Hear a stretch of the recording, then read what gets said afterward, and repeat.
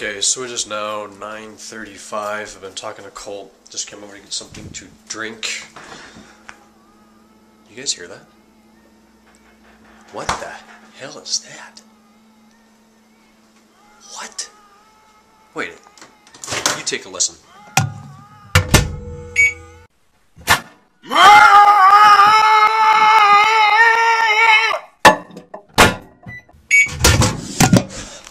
What the hell? Welcome to Tuesday, September 11th, 2012. We'll talk more about that date later. Anyways, it is about 3:40. I'm gonna go over and pick up Kenna. Then we're going to my grandparents' house. Then we're taking a hike. Then we're gonna go to dinner, and I don't know what the hell's going on tonight. So we'll see. It's been a good day so far.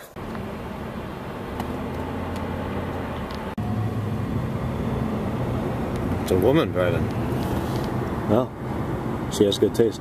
That's rare. Sissy! Sissy! Where's Mommy? Oh my God. Hey, where's Mommy? Mommy's in the woods. Mommy! Mommy's getting down dirty in the woods, yeah! There's Mommy.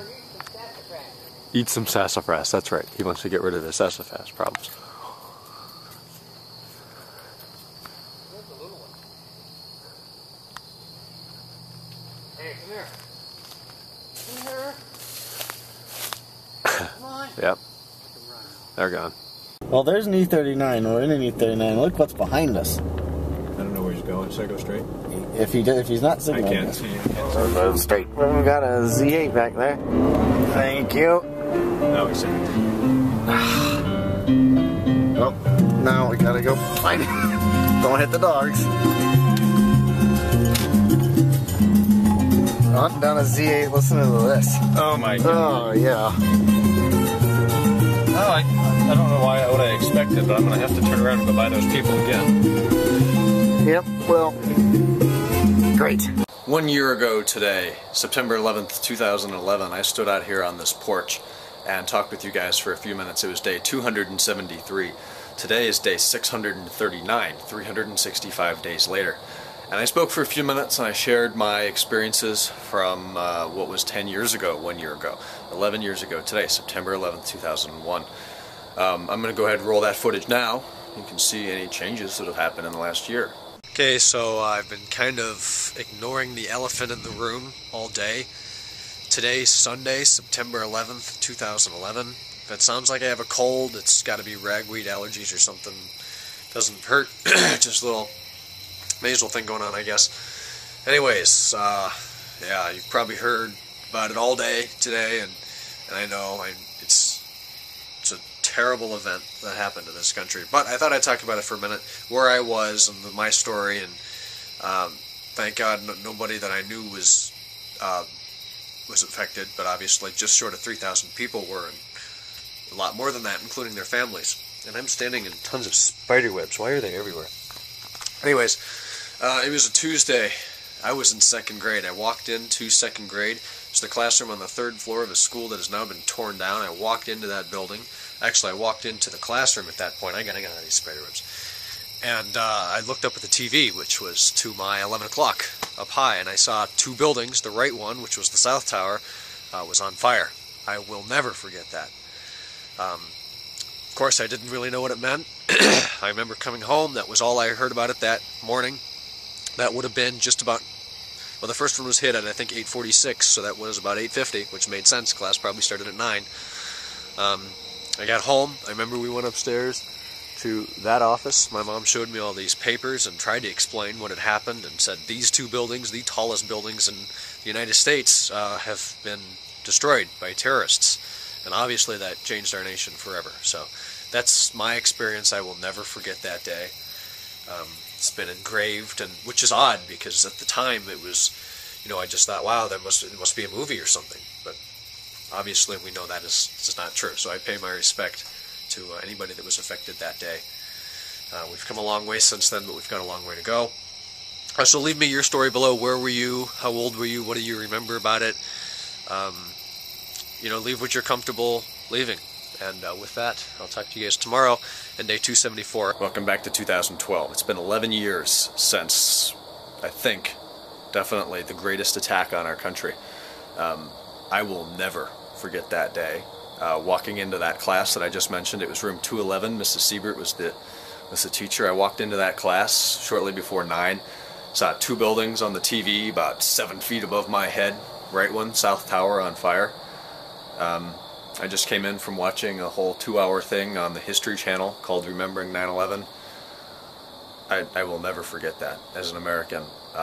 So again, like I said last year, if you want to leave your stories or any thoughts below, go ahead and do that. We can all kind of relate to this, even if you're not from the United States. And if you don't know what happened, then I don't even know. I don't know what to say.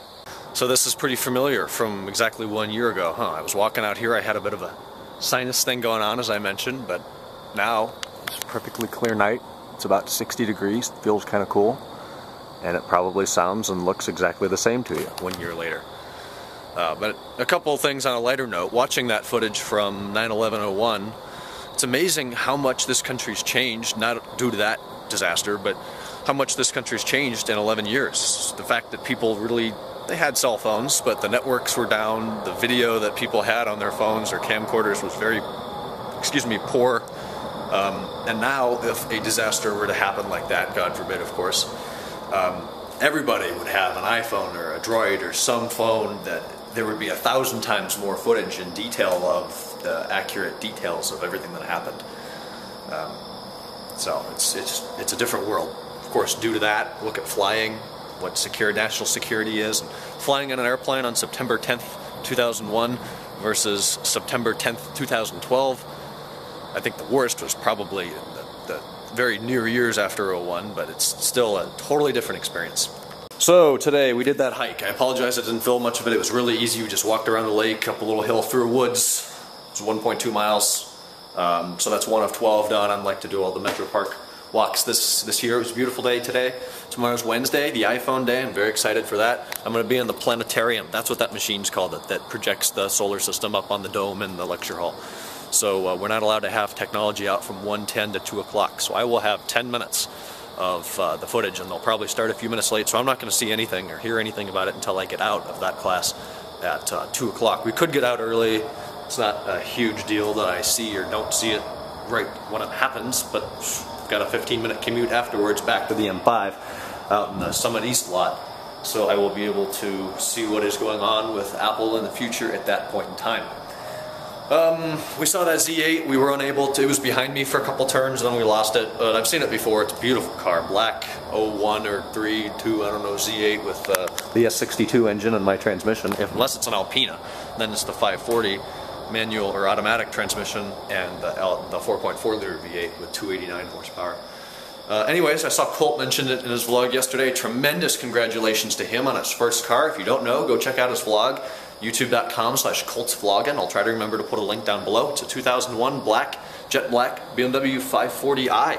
Very cool, and it's a 6-speed with the M Sport package, so congrats buddy, that's an awesome car. With that, I'm going to go inside. I've got a crap ton of YouTube stuff I'm not going to get done tonight. I have a class at 8:50, so that means I'm up at like 7:30 tomorrow, which sucks. The good news is I do have a 2.5-hour dead zone in between classes tomorrow that I'll be able to go and sit in the Student Center and catch up on everything that doesn't get done tonight. So that is it. Remember 9/11. Remember all of the heroes and the amazing people that helped other people that day. And in many ways made our country grow stronger and of course tore it apart, unfortunately. But leave me some comments and thoughts and experiences down below if you're comfortable doing so, and I'll talk to you tomorrow in 6:40. Good night.